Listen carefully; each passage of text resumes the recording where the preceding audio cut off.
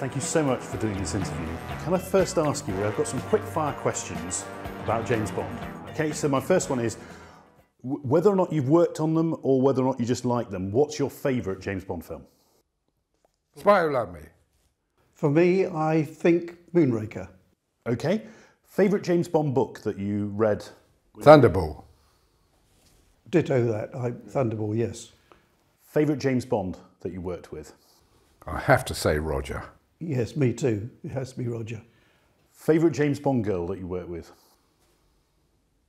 Marion Darboux. Barbara Bach. Can I just stop? Can I just start before we finish these? Why Marion Darboux? Why Barbara Bach? For me, Barbara Bach, it was one of the prettiest, and I suppose because it was my first Bond, she was the one that sort of made the great impression upon me.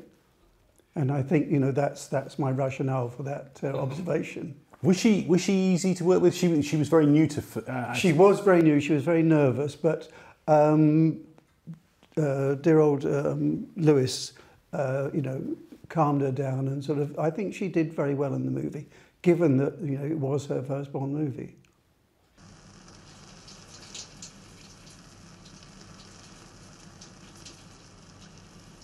What's the matter, sailor? You never see a major taking a shower before? And Marion Darboux, why do you? Well, because we had such a lot of contact with her because of the playing of the cello and things like that. And I got to know her quite well. I seem to think I knew her quite well. And as you're watching on a movie, looking at her face in big close-up, you can see every little movement of her eyes and her lips, and she just became, she was so different, I think. She was pretty, lovely girl. She's a good actress as well, wasn't she? I mean, she had to play in Innocence. And yes, very good. And she learned to play the cello, believe it or not. Wow. I mean, only sections of it, but she was a good girl. I liked her a lot. Saw her not very long ago. Did I get it right? Perfect. Favourite scene in the series that either you worked on or that you liked? What's the one that stands out for you? Oh my God, the favourite scene? Or one that you cut, or one well, the one, blimey, that was probably on Octopussy, which was the massive, massive amount of film of a chase sequence. I can't even, and all about the railway at the end and the cars and going over rail tracks before he's shot at the end. Mm. And that was such a lot to put together because John Glenn, I mean, and Arthur, who did all the second unit stuff, there's so much material to try and get a piece of every shot in, and it became well, I thought a montage, a wonderful montage using every shot he'd done.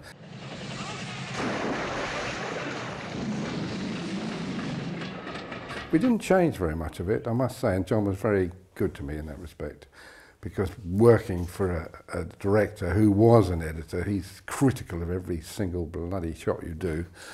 Yeah, but he's all, sorry, I shouldn't say that. Colin, favourite scene? Favourite scene takes in a whole reel, once again coming back to Moonraker, because the thing about Moonraker is it had all the earthly adventures, but the first time in space. And as we know, there is no sound in space, but that's no good for a Bond movie. So it was coming up with and creating the sounds for the space complex.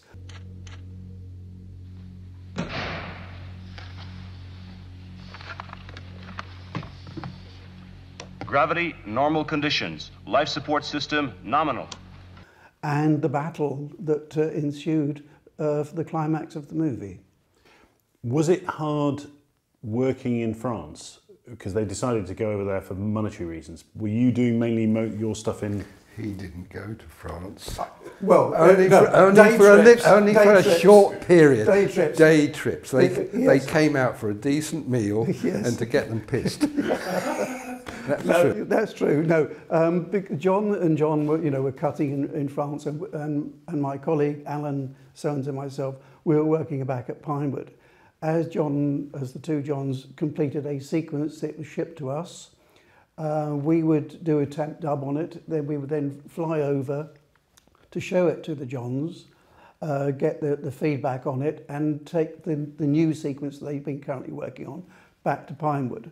So it was a series of to and fro to visit them. But we were very fortunate enough to, on one of our final trips, to coincide with the rap party in Paris, which was held at Regine's nightclub, which at the time was the nightclub in Paris. The company took over the whole nightclub up to midnight, and then the Parisians came in after that. Great. But it was a wonderful, wonderful party. You have arrived at a propitious moment, coincident with your country's one indisputable contribution to Western civilization. Afternoon tea. If we can just jump back to the first Bond films that you both worked on, the first Bond film, Spy Love Me. Yeah. How did you get the gig, and what was it like working on Spy? Well, I'd worked on some huge pictures, so it didn't worry me because of the amount of film or how big it was. I mean, I'd done something for John on, and he was happy, and when it came to, he got that picture, he said, would I like to come on it? And that's how I got it. No, I mean, I was a well-known assistant. I was always working. And you'd done 2001, you'd done... Chivago. Grand Prix was the biggest one for an editor. Really? Yeah. Was that the amount of film? That's another story. No, I did lots of lovely pictures. Sure. As an assistant. But James, I need you. So does England. Well, first of all, I came on because we had the sequence of the parachute jump, you know, what was done, and that was all going wrong because John was stuck out there with Alan Hume and the camera crew, and the film wasn't coming in. I was in the cutting rooms preparing, waiting for film, and it didn't come in because they couldn't shoot it.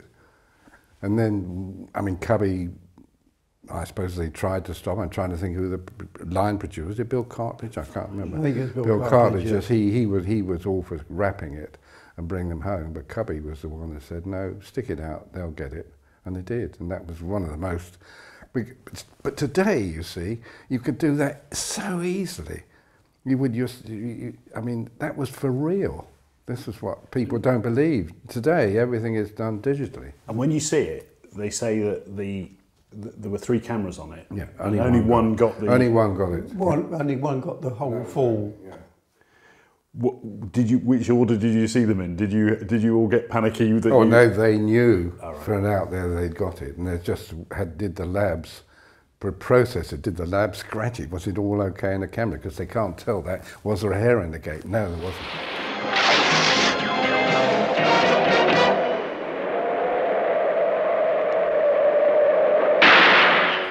And then, well, I mean, the story later on that Maurice Binder said, I've got to have that sequence for my teaser trailer, which occurs, and when he was using it, he put a fine scratch on it. And that was, you know, really damn. The labs got rid of it. They polished it out, but that was Maurice making a small blunder there. Wouldn't matter today because it's scratches, just take it out, yeah. Oh, what a pity it is you persist in being so businesslike. My first one was Spy, then For Your Eyes Only, and then Moonraker. But the thing about Moonraker was, as I said earlier, that you had all the normal challenges of what is involved in a Bond film, but suddenly having a space scene as well presented extra challenges which we had to address.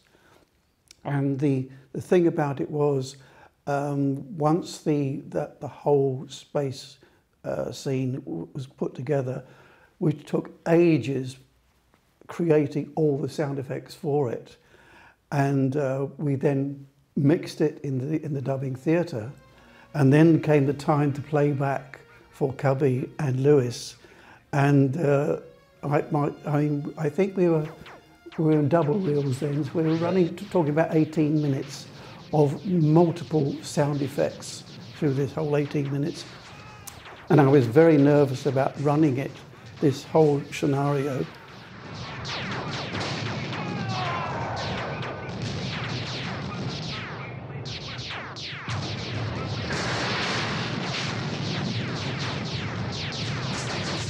lights went down, we ran it, the lights went up, and I can remember Lewis, bless him, said, "I think that's the best space scene I've ever seen." And Cubby turned to me and said, "Thank you, Colin." That's good. Well, he was always generous. No, he was always generous. But the thing about it was, there were so many elements there that could have said, "Well, I like this, but can you try that?" And vice versa. "I don't like this, and I don't like that." But as luck would have it, it was accepted, I think, 99% for what it was and the way we mixed it.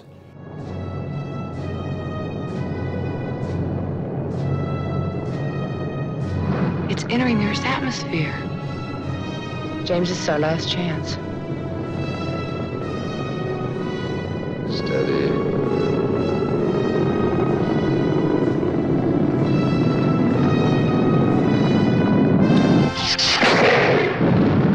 The sound effects also has to balance with the music, and that was a John Barry. Yes.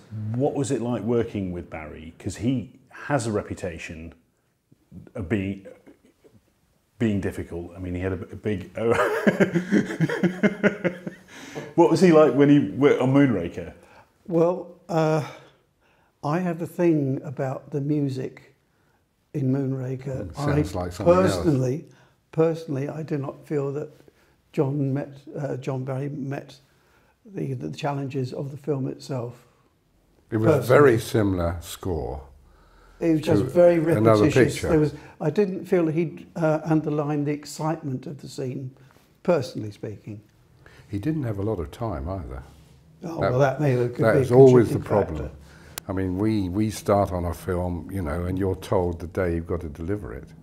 Well, if they go behind, or the picture's not ready, or they don't shoot it, we don't get any more time. It just goes. But why did they always? I mean, for the Man with the Golden Gun, he only had 3 weeks to do the soundtrack, the music. Why did they give him so little time? Well, we temp dubbed it anyhow, temp music. I mean, because that's the great thing about a Bond, there's so much of its traditional type of music. So we would use it from old records or old John Barry stuff, so he had to just, well, not copy it, but... And it could be that also that maybe he'd been working on something else and only had 3 weeks, a 3-week window. Follow that car.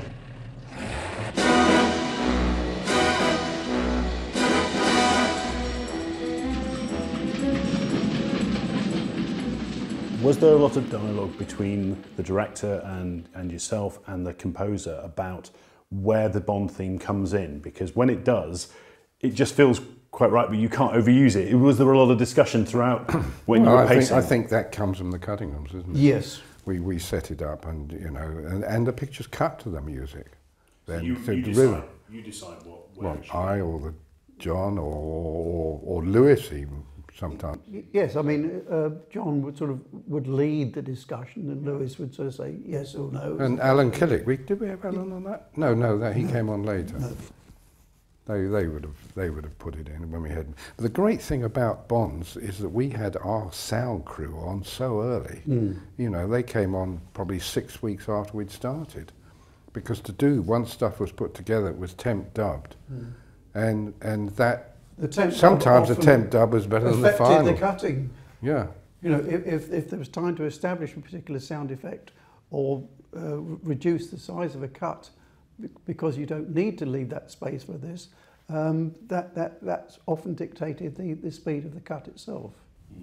We used to dub the rushes. Yes. Oh wow. Yeah. Yes, where there was a gunshots or bombs or anything like that. Special effects explosion. We would just cut in the sound effect of a real explosion, and the same applied to gunshots as well. I suppose it makes people appreciate. No, we did it for Cubby. Oh, yes. We did it for Cubby, so he'd have exciting rushes. Yes, yes.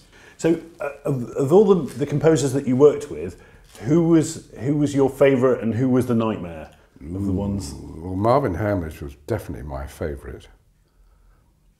Why? Because he was so talented, very original. Well, at least I thought he was. That's my own personal opinion. Who was Conti? Bill Conti. I thought he did a very good job.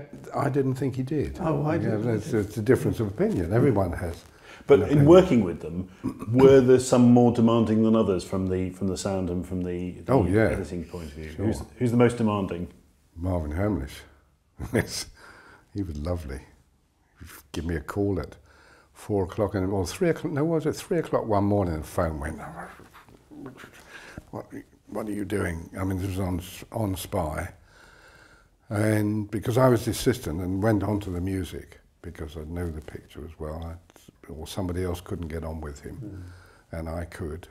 And he said, "You've got to come up to town." And I mean, I lived in the country, and so I had to drive up to London and go and see him to hear the first version of For Your Eyes Only.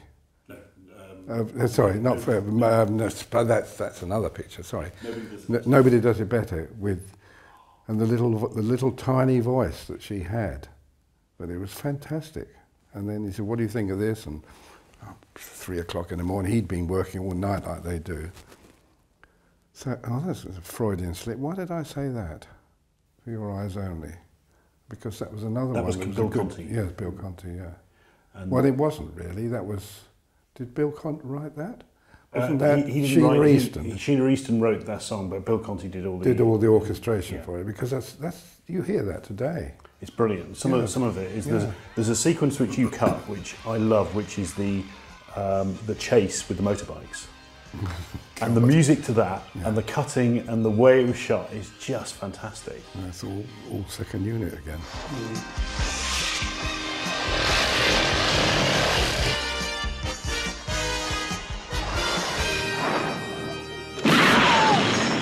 One of the things about the Roger Moore films that saddened me slightly is there's always a shot somewhere in the film which is a very bad process shot.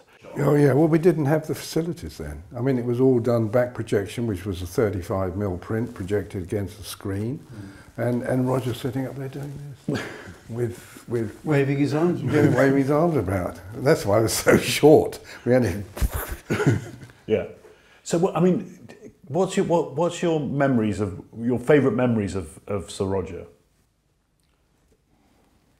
Is it ones that you can tell? Yeah, okay. That's the problem. I suppose the thing were all the jokes that Roger played. Sort of, they do a number of takes, and there'd be another take, and Roger would sort of pull a gag of some kind or other. But then he would do it properly. You know, if it was going wrong, he would pull a gag, and it would just cut and then shoot it again and do it correctly. He loved the cutting rooms. He actually liked it because he'd come and see stuff, because he knew that we could sort out a lot of his faults, because he couldn't run. No. Absolutely awful. He didn't like firing guns because he'd go. So you take that out. If you run the film frame, you see a frame of white cut in. If you run it frame by frame, you can see. Well, that's just a cutting gimmick. But he was a joy to work with. He didn't like post-sync. He wasn't very good at it, was he? He didn't particularly enjoy it, no. And he used to come in, especially when Lewis and John were there. Oh, that was a dreadful part. We were all there, all sort of helping him. And he'd do one take, two, that's all right then. And Lewis said, yes, next. And who was it? Derek Holding said, editor saying, no, we've got to go again. Can you fix it? And then John Glenn, who used to be a sound editor many years ago, he'd say, oh, you can fix that. Yes. And you think, well, fuck me. Oh, sorry, you can't. You've got to get the proper. You've got to get the lines in. Yes.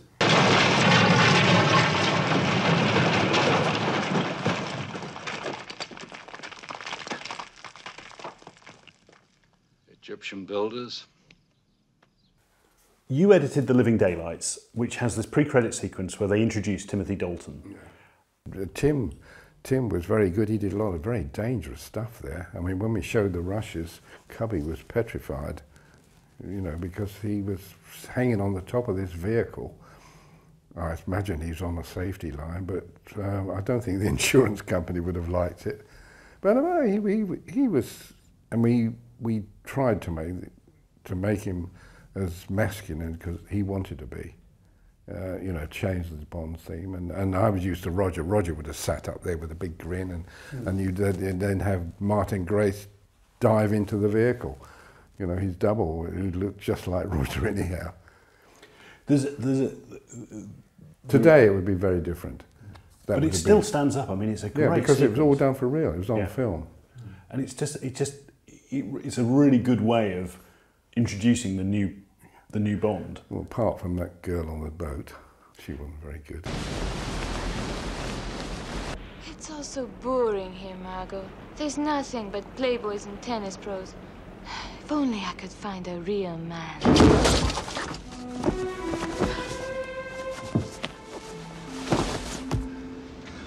I need to use your phone. She'll call you back. Who are you? Bond, James Bond. Exercise Control 007 here. I'll report in an hour. Won't you join me? Better make that 2. So there are 2 takes that were taken of that, or maybe more. One is used in the trailer, and one is used in the film. Do you have any memory of? Oh, you're asking me. I couldn't remember. Some people actually can see the difference in the performance, and they think the performance is better in the trailer one. I mean, she was a girl, but you know, she looked lovely, but she wasn't. Did we revoice? Yes, we revoiced her. Well, it didn't help because. No, that was. I found that slightly embarrassing. I mean, if you landed, just the whole idea of somebody coming in, she'd be petrified for a start, and it was all as if it's. Anyhow, it works, and it was fun. They laughed, and as Cubby said, one laugh is worth $1 million. So if you get a laugh, however corny it is, that was it. So, editing a film like that. Maurice Binder seemed to have a reputation for late delivery. How much of a nightmare was it for you to have these amazing titles? Not for us, for the premiere, because the main title is on the front of the film, and the print's been made. And on one picture, I can't remember which Bond it was, we actually joined the print up in the box for the premiere. And that was, I mean, we'd seen it and we knew it would work, but it was always that. That's the way he played. He got the song late. The song was your musical. The song was usually being titivated and played and a lot before he got it. So then he would change and he'd shoot more film than the main unit sometimes on one film. Especially if the girls are particularly pretty. Oh yeah. Well, they did. Yes. What was the one that on roller skates? Oh, I wonder what you were going to say. Oh, no. Well, they were all in the nude because he was kinky. He liked them all in the nude, so they did it all in the nude. I mean, these girls, cheap as cripers. And then we had censor problem on some of those too, because you weren't allowed to show any pubic hair or nether regions, which nowadays would all be accepted. And they were, you know. But was there anger because he was delivering it late, or was it just that he had his own issues? Was it a... Well, the anger would have been, you know, waiting for the premiere, or Cubby, or John, or, you know, or whoever was... Are we going to make it? Lewis or something who was going to make it. Delivering it on time. I mean, for us as an editing side, I mean, you know, when it came in, we were there we'd got all the gear, all ready to put it on. So it must have been quite fraught to put it in the projection box. And oh yeah. As luck would have it, that only happened just the once. We didn't have a disaster at any premiere. No. We did on one picture I worked on, Chicago, on 70mm, the premiere in Los Angeles. On the first changeover, there was a big bang upstairs and everything went black, and it stopped. Oh, I don't know. We're going away from the Bond. No, this was a true story. I mean, that was in whatever cinema it was. And I was sitting with Norman Savage, the editor, and David Lean, and my wife, and this, that, and the other. And we looked at each other and thought, what the? And then I get a jab and I had to go out and try and find what had happened. On the mechanical changeover with 70mm, a gearbox had gone or something, and the projectionist, although it took 8 minutes to change it, he did a fantastic job changing that over. You know, it was a big mechanical thing to do because there's only 2 projectors. But time I got up to the box there, he you know, this poor guy, he got it ready and running again. So that was disaster. But Go back to we Bond. never had that with a Bond. No, we always had Bond's premieres have always gone like clockwork. Absolutely terrific. But it must have been quite a heart-rending moment to just know that. Oh, yeah, we did with the Bond. You've seen the picture so many times. You're just waiting for people to jump. You're just watching everybody, and you know what's coming up. And there's a big bang, and then people do this, which is lovely. Or that's it. Or if it doesn't work, sometimes you know when you cut it so fast, you can't. People don't laugh. Did you with sequences? Were they so storyboarded in terms of the chase sequences that it didn't give you much elbow room to change the pace? Well, we had the storyboards, but I mean, I didn't necessarily cut to that. It's just that so you got the directions. It was a guide. It was a guide. It was a guide. You know, left to right and right to left. Otherwise, you'd have everybody chasing each other. Yeah. You know, all the wrong way round. Yeah, or they end up in a big crash. If you watch stuff on TV today, the directions are so bad half the time, and you think, really, where are you? So you worked on For Your Eyes. You both worked on For Your Eyes Only. Yes. Carol Bouquet. Very pretty. God, she had lovely. Oh, sorry, she was lovely. Very pretty. Lovely, very but pretty. Not the best of actresses. No, it's a bit thick. She was living. Well, I've got to be careful what I say. She was living with some drug addict, which was a shame because it was very difficult for John. Oh no, for Lewis that was, wasn't it? No, it was John. Or was John, it John? Well, John. which one was that? Which one was Carol? For Your Eyes For Your Eyes Only, yeah. Oh yes. Oh, but she did some really good scenes. I mean, it's difficult. She didn't like Roger, unfortunately. And I don't know, never asked Roger whether, or never did ask Roger whether he got on with her, but she blotted her copybook with the company because. Do you want to hear that story? Oh, I do, but I don't know whether we. I don't know where's it going. No, I can tell it was true. It was a true story. There's nothing untrue about it. I mean, we used to for the sound effects, what we called footsteps, or what do they call it now? Foleys. We used to do it in France because there were two guys there that was it Jean-Pierre Lalonde and and something or whatever they were. Anyhow, they were fantastic. And what we do, we would go over there. I'd stay in a hotel and run the picture with them and discuss what Colin or whatever the guys wanted filmed, because we had to do, for a Bond film, you have to do absolutely everything. Every single because movement. every single movement, again, unless purely before the foreign versions in different languages. So we go over there, and then they would produce all this, and then I'd go back and check it, and then ship it back to Colin, and this, that, and the other. This was my perk that I had out there, and Jenny and I, my wife and I, went out there, and because he was going to take us out to dinner to one of the most fantastic restaurants in Paris, because he'd made a lot of money on it, the footstep guy, and he when we got to this restaurant, he said to Jenny, "Well, you sit here," and Jenny sat next to two of the other recorders who didn't speak English. Well, Jenny speaks some French, but that was all right. And then I was sat over there and with a chair next to me and the other guy there. And I said, "Well, what's going to happen?" And then I got a sudden, very uncomfortable feeling I was being set up. And who should come in but Carol?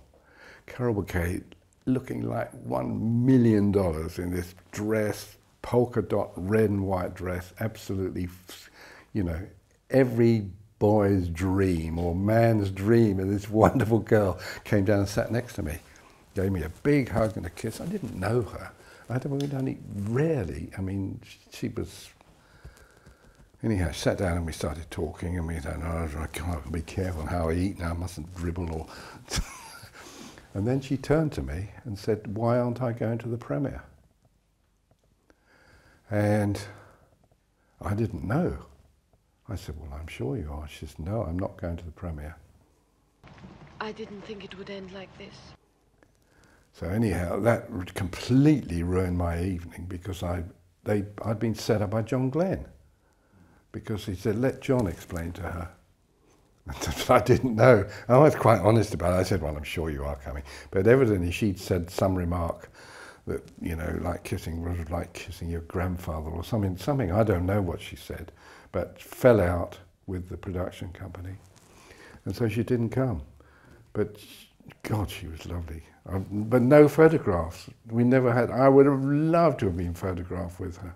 But, you know, nowadays everybody takes selfies and all this rubbish, but nothing. This was just something that happened.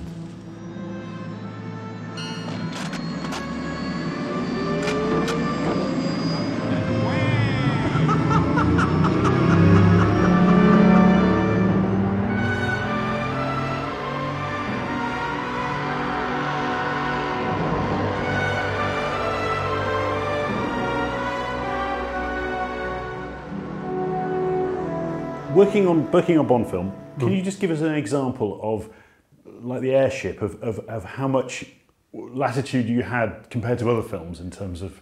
The airship for me was a wonderful experience. As you appreciate, a lot of it was air-to-air stuff, all shot over San Francisco using the Fuji airship. Now, for a lot of films, we draw upon sound libraries for certain sound effects. There are no sound effects at all anywhere in any library of airship engines like was used for the film. So I went to the office and I said, we're going to need to record the airship. And they said, okay, we'll set it up. So the office set it up. They contacted Cardington, which is the air base for the airship industries in this country, and explained the situation, because they had the identical airship as was shown in San Francisco. So we arranged that the pilots would come down to Pinewood. I would run the sequence, the whole airship sequence for the film, and said what we wanted to do, and they were absolutely amazed, and they went away very bemused about what they were expected to do, but also excited at the challenge because it's something totally different from whatever they were doing in their everyday lives. So came the day, my colleague and I, who was also the sound recordist, we arrived at Cardington on a beautiful, clear, blue sky day, not a puff of wind anywhere, and they dragged the airship out. And we then started to talk about how I wanted to approach the recording.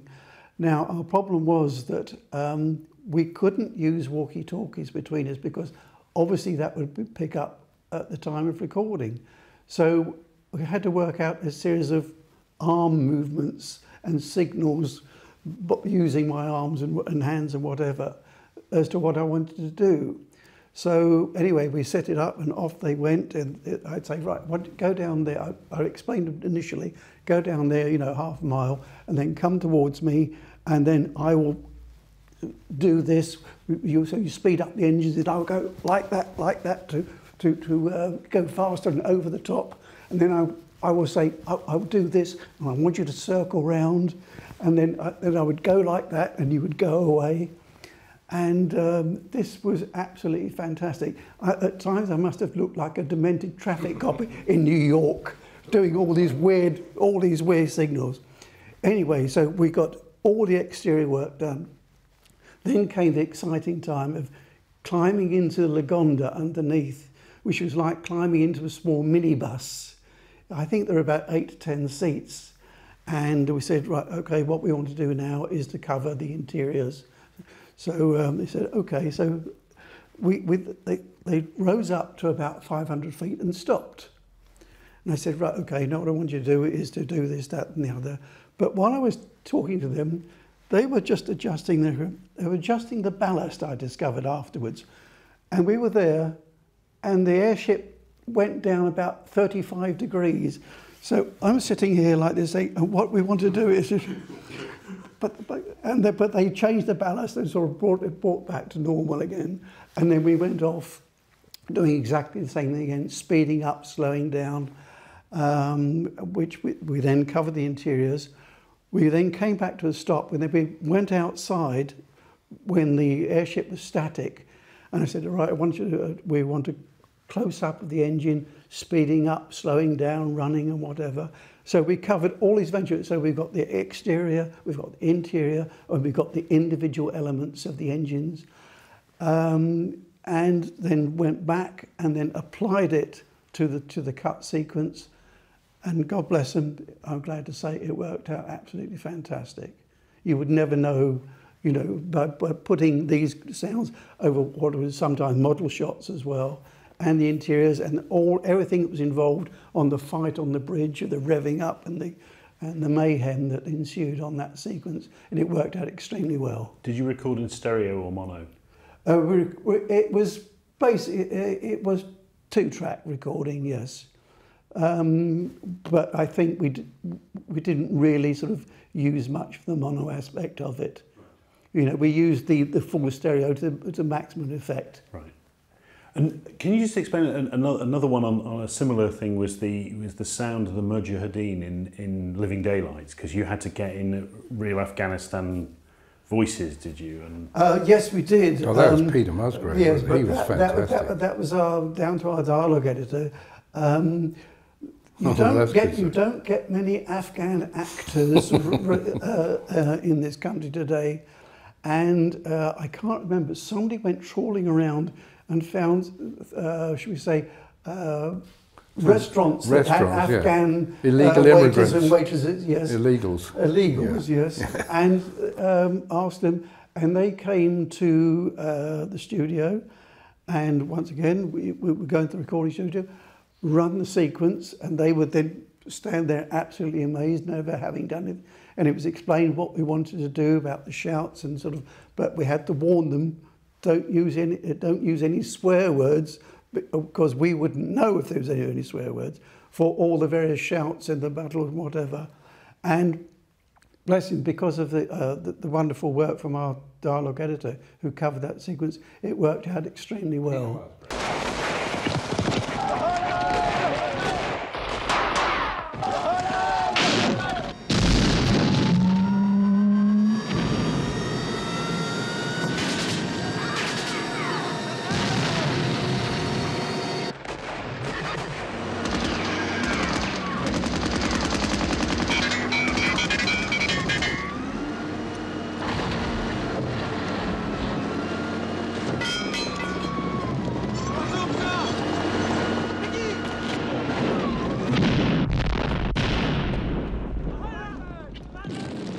Very challenging, and at the end of the day, I think the guys themselves enjoyed doing it because of an awful lot of shouting and battle shouts and cries. But no, it was most enjoyable. How would you know if they had said any bad words? Well, we don't. There's never been any feedback from the Afghan embassy. On Pretty Polly, shot in Singapore, which Frank Clark cut when I was an assistant on it, we had some Singapore dialogue or some strange dialogue, which we left in the picture. We thought it was local patois or something. Anyhow, when the premiere of that film, which was God knows how many years ago now, there was a big burst of laughter in this quite serious scene, and we didn't know what it was. And then we found out at the end, someone the patois or whatever track we'd used behind it was, how many more fucking times are we going to do this? But in the local language. So you had to be careful. Anyhow, it wouldn't happen today. No. So during the Living Daylights, there's a story that the work print got. Yeah. Can you tell us a bit about that? Well, I mean, that was really frightening because basically, I mean, the picture was on film. You know, not digitally. Well, digitally you can steal very easily, but film you can't. You've got to take it away somewhere and physically run it and re-record it, or duplicate it somehow. So I got called over the office by Tom Pevsner and Cubby, saying there is a print available on video, or VHS, or a VHS as it was then, of the film. And of course, we're #1 suspects. We're in the cutting rooms. You know, we're the only ones that have access to it. But having been very conscious about security, and Matt, my assistant, what we used to do every time it went for, say, Morris Binder to have, or whoever was doing the trailer, we would send only bits of the film, nothing, we never sent the whole film. And on this particular case, because it was only dialogue scenes, no action at all, because it was purely for people to translate and to start getting ahead ready. But what we used to do, we would, during a sequence of it, whatever, we would put a particular mark on a frame and make a note of it. On each reel that went out had this mark on it, which the labs used to do later on their prints to stop them being stolen. But we did this, and so we got the thing in and we worked out, and we found out it had been copied and duplicated in New York by the trailer company, which immediately went bust. They closed down because they lost the contract. But the picture was only a dialogue. But it was a really frightening time because, you know, that's the whole film.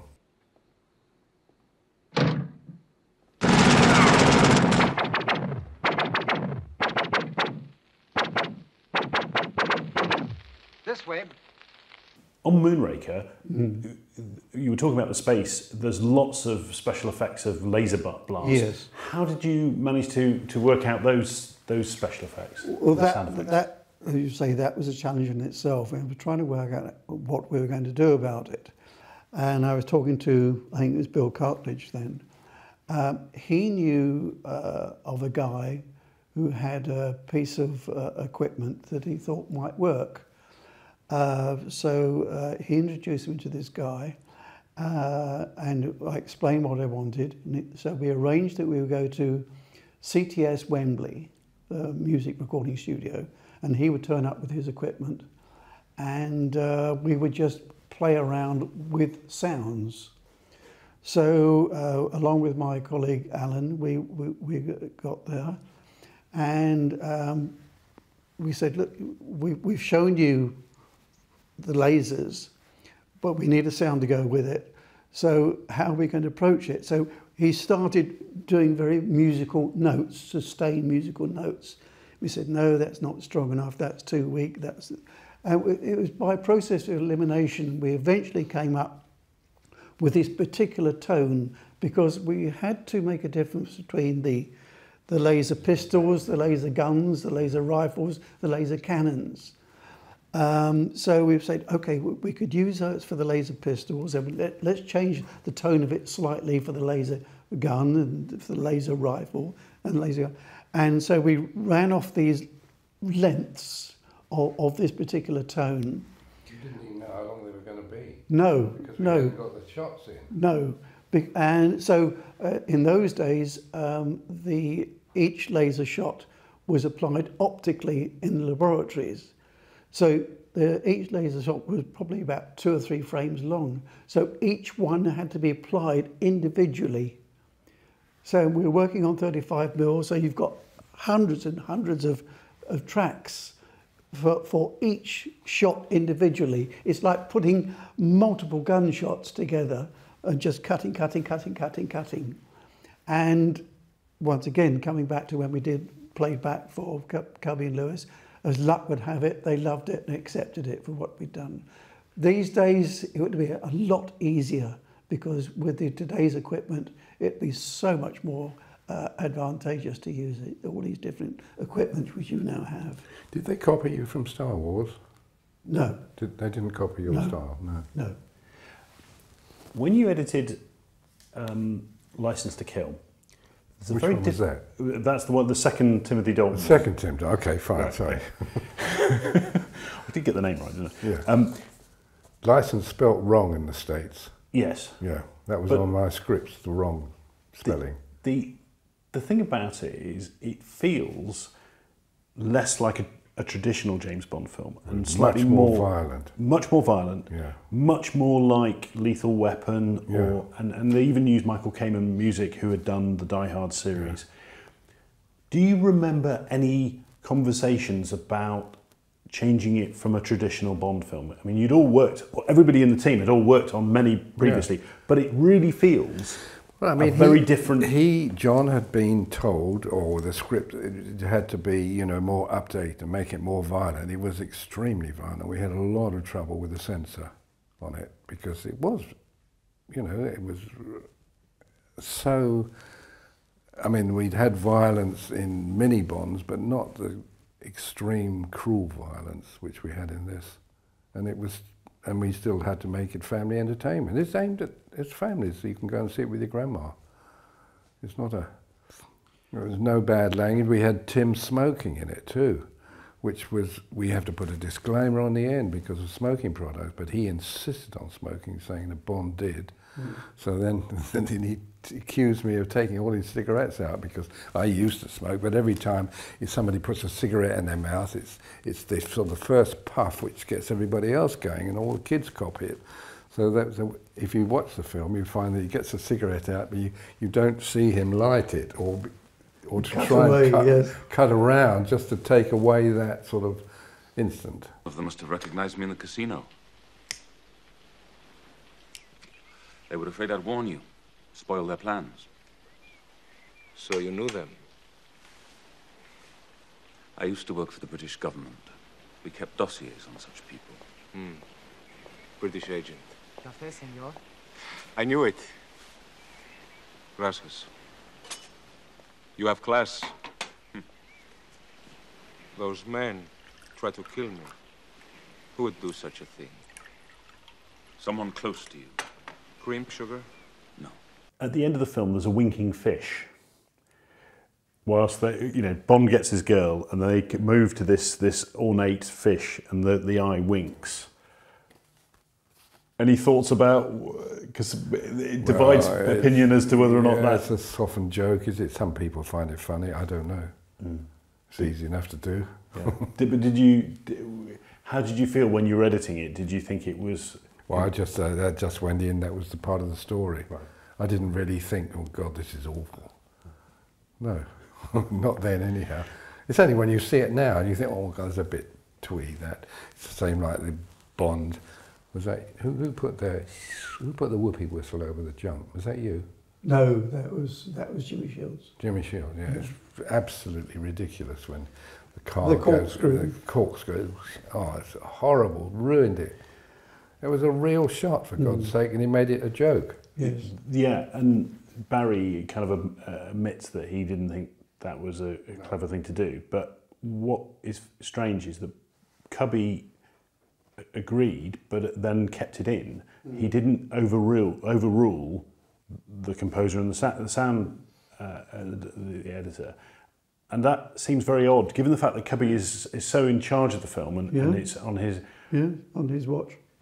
Why was his view that it had to be, you're the professionals, you do what you decide? I think that probably was. I think that probably was the case. It's a consensus of opinion. Yes. He would take what, he'd listen to you if you didn't like something. He would listen, or if Colin said something, or anybody on the film. When they ran it at crew runnings and things like that. If somebody said, "Oh, that's ridiculous," or maybe somebody said, well, the audience would love that, so they just went with it.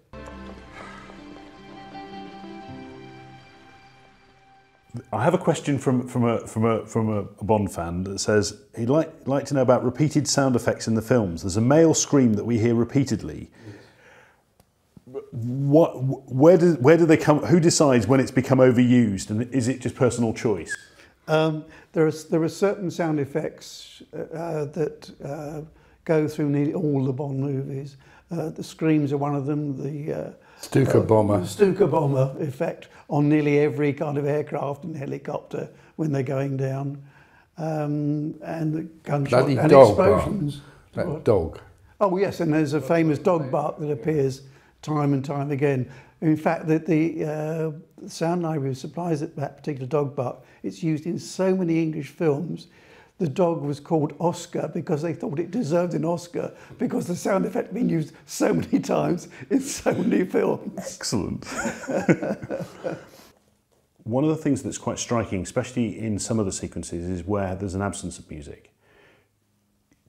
Does that just come intuitively when you're just cutting it, you just think, and you put the temp track on, that you just think that actually it's better just to let it work and then bang the music in towards the end because there's quite a lot of sequences, like in Spy Love Me. There's a sequence with a whoosh in the ski sequence, and then it goes quiet, parachute comes on, banging Yes, the music. it's letting it breathe. Yeah. Prior That's it's like all sound. I mean, it's the level on a Bond film. It gets so loud sometimes. You've got to have a sounding quiet place just to let people go, and just to keep the pace still, or slow the pace down a bit. Otherwise, you have this terrible section in the middle where it's all wrong. Did you ever have battles between the balance of the sound and the music and constant. All the time. That's all the time. Especially if the musician came in. Yes. That was then. Name names?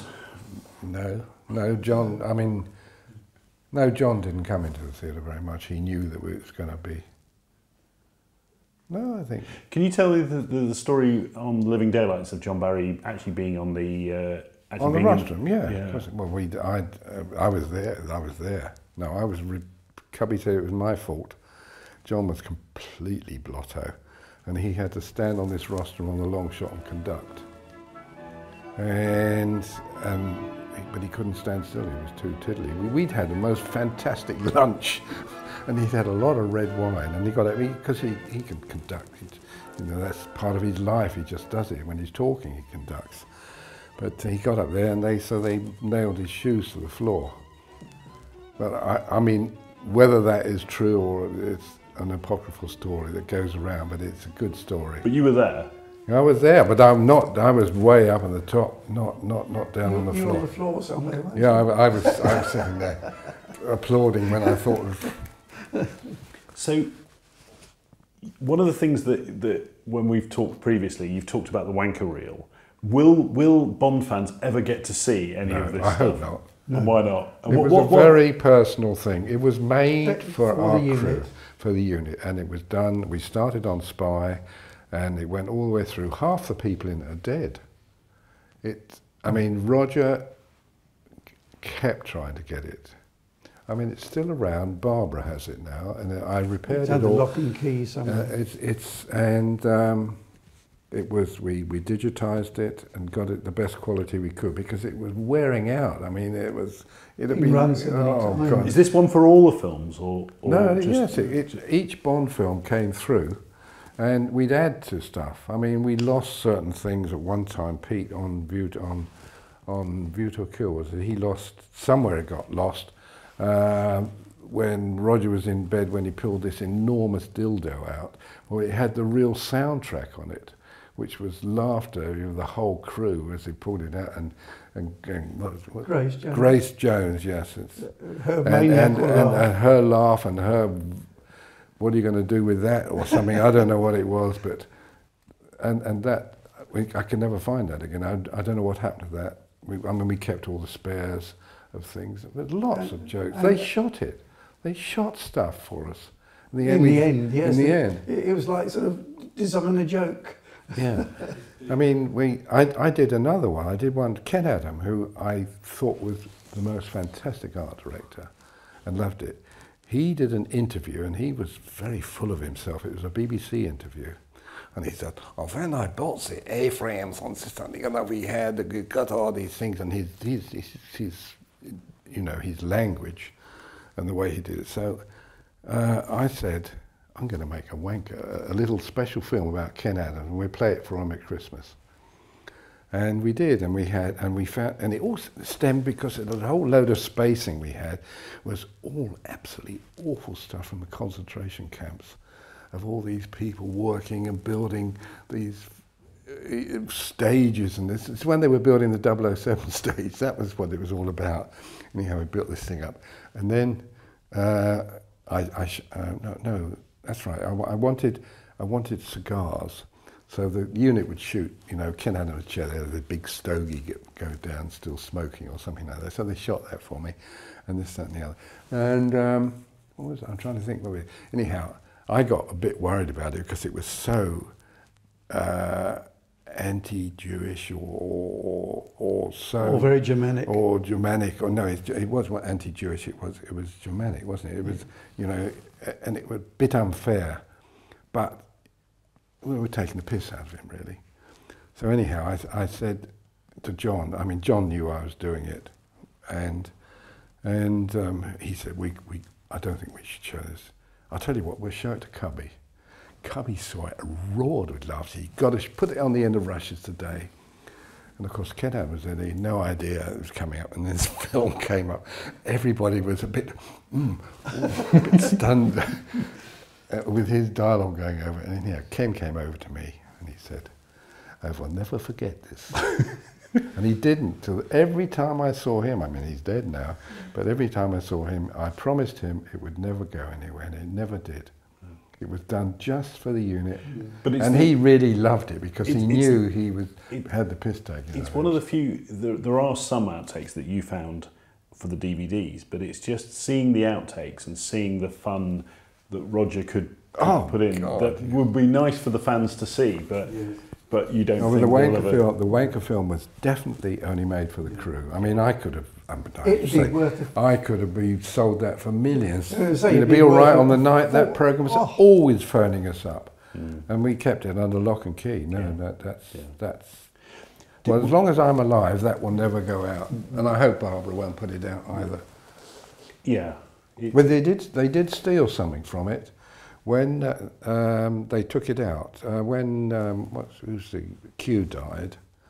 We had one there where it all went wrong on the bed, rolled it. And Desmond, and they showed this at his funeral or whatever, what his tribute film. So I know it was fine. And what was the other thing? Because Roger was so funny with Q. So because Desmond. Because there's this whole thing where he invented a whole load of script and made Q do it. Was that in the Wanker reel? No, because that was done. Yeah, the Wanker film was very shortcut, and it's all done to I'm a wanker living on the train, Come on, get out! Let go! You two, grab that man, grab him, hold him, grab that man. Damn it! Let go! Let me go! Damn it! There's a bomb in there! Let me go!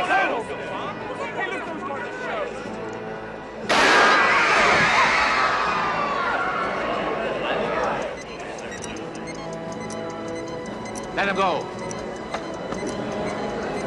Quiet, everyone! Quiet!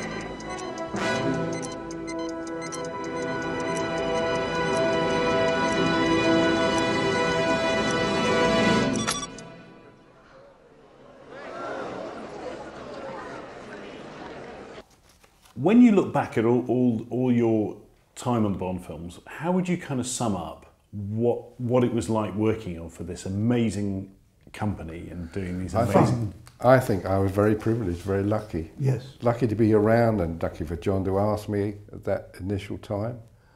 And that was hard work. It's a lot of my life. Mm. For God's sake, we got on those pictures and they were nine months basically, and in which I'd never go home. So you had to have a good family behind you. I keep saying that, keep my wife, and still, if she ever sees it. But having done as many Bonds as we have done, and you become part of the family of Bond, and the fact that you're invited back time and time again speaks for itself. And to be invited back that many times, we feel privileged to have been part and parcel of them. It came from Cubby, yes, basically. Cubby, if he liked you, Cubby would do anything for you. It seems that also Roger created a nice atmosphere on the set. Yes, very relaxed. Any aggravation, something goes wrong, Roger would disappear out or send his man out or something and come back with a case full of sweets. Or he'd lark around, or he would. But then Tim didn't do that. Tim was much more serious. And did it suffer because of the seriousness, or do you think it was? Because you can still make a serious film and have fun. Yeah, I don't know. I mean, I liked he's much more athletic. He was very athletic, but he didn't seem to have the sense of fun. And the first script was written for Roger. Pierce Brosnan, we did his tests. He would have been, I didn't do any of his pictures. And I think he's got more of a tongue-in-cheek but Tim was wanting to be really serious.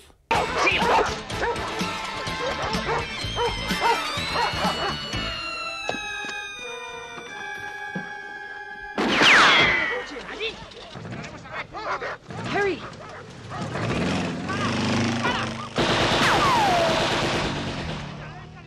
If you remember Carol Bouquet, she had the yellow 2CV, which was used for the car chase. Well, of course, as we know, 2CV only has a 600cc engine in it.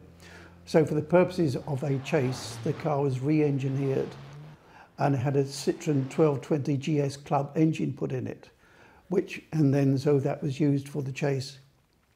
But most of the chase scene in that was all done by second unit without any sound. So I had to then go out and record and apply to the real visuals. de chevaux. Yes. So anyway, we arrived one cold November morning in an airfield out in Buckinghamshire somewhere, and Bovingdon, yes. And the guy who engineered the car was also going to be stunt driving it for the day. And he said, I'll just tell you a little story before we start. He said, I thought I'd just road test the car on the evening before the recording to make sure everything was okay. So he went out of the studio, round a roundabout, and down a dual carriageway heading towards Slough. He came up behind a Ford Consul and he flashed to overtake. The Consul put his foot down. He flashed him again to overtake, and the Consul kept on putting his foot down. 4 times he flashed him, the Consul. Eventually, the Consul did pull over, and the 2CV overtook him doing 93 miles an hour and still accelerating. Yes! Can you imagine that driver sort of in the pub that night telling his friends that he'd been overtaken by a 2CV de chevaux, which was a lovely story.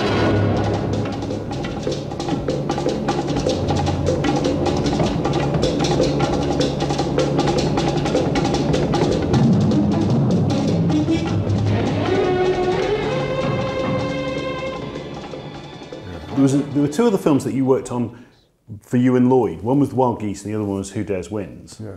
Well, they were fun, Pidge. They look good. They were great fun. With lovely crews, and they were like a Bonds. I mean, Ewan was exactly like a.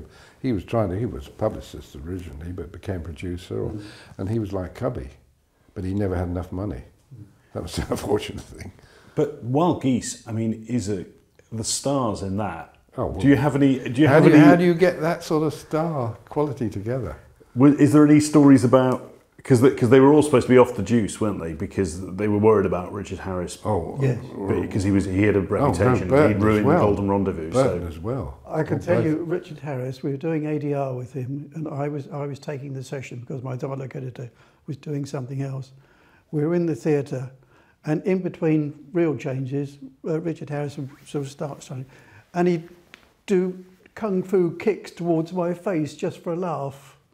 And some of them got very, very close. I mean, all credit to him that he was able to judge it, but it wasn't a funny moment. But that apart, everybody else was absolutely fine.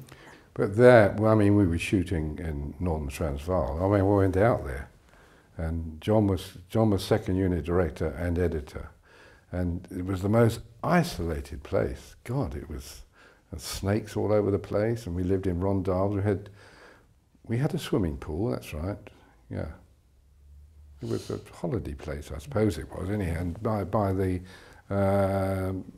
the border of I don't know, it was in Northern Transvaal, wherever it was, and we had this huge aircraft on the runway, which I went up in several times when we pushed the people out. The Hercules, yeah. The Hercules, which was fun. What else was? Oh, Andrew McLaglen. Yeah, he was giant of a man. And he would tear pages out of a script if he got behind. But Andrew, it's interesting you say, Andrew was 6'5". John Wayne was 6'4", and Andrew maintained he was the only man who was able to look down on John Wayne. Wow. I want you to know this is nothing personal. It's purely business.